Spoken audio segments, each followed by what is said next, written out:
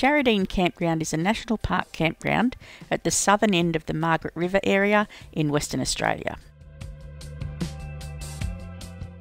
There are sites for all sizes of vehicles. You do need to book online, and being a national park, unfortunately dogs are not allowed.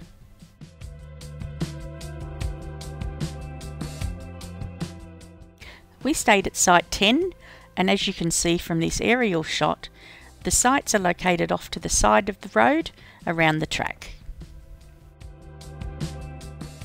Details of the size of each site is included in the details when you book online. You can see another site there in front of us to the right, and as we go higher there's another site behind us just there. There's plenty of privacy between the sites, and as the track goes around in a circle, no one is too far from the toilets or the camp kitchen. We much prefer to stay in this style of bush campground, and the fact that we can have a fire, that's an absolute plus for us.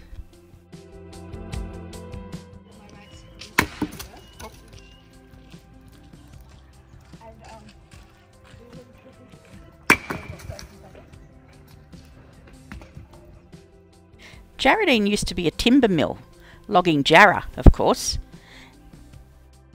There are some short walks around the campground with information panels to explain how things were done years gone by.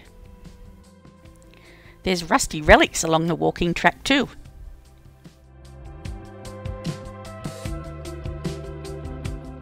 This is the camp kitchen. It has everything you need, but it also has a weatherproof book with lots of history to read about the area.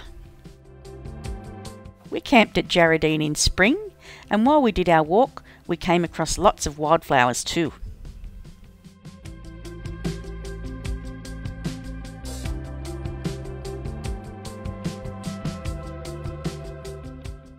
Wildlife wasn't as plentiful as we'd hoped, but we knew it must be there somewhere, so we set up the night camera and we found a couple of little guys who came to visit while we were in bed.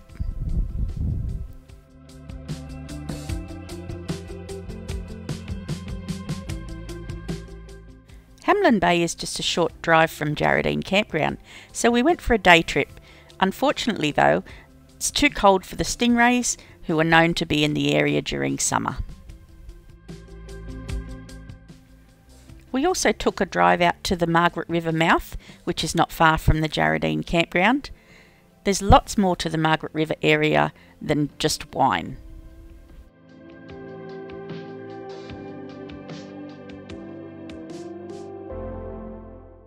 This is an interesting artwork at Margaret River. It's a woman breastfeeding a whale.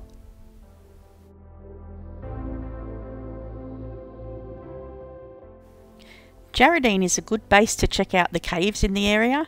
This one is Jewel Cave, supposedly the prettiest cave of the lot.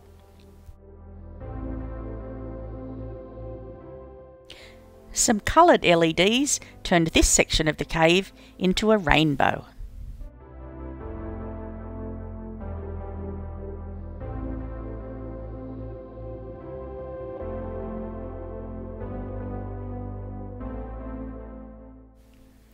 Another cave to visit is Mammoth Cave. Fossil remains have been found here.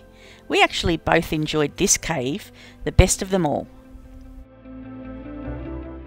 After exiting the cave, there's a cute little bushwalk with stepping stones across the creek, and heaps of wildflowers too along this part of the walk.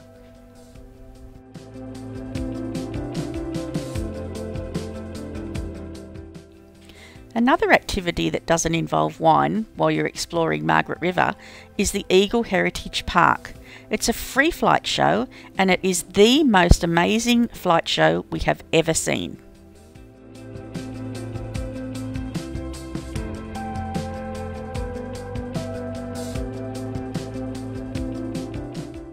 All of these raptors have been found sick or injured and have been rehabilitated here.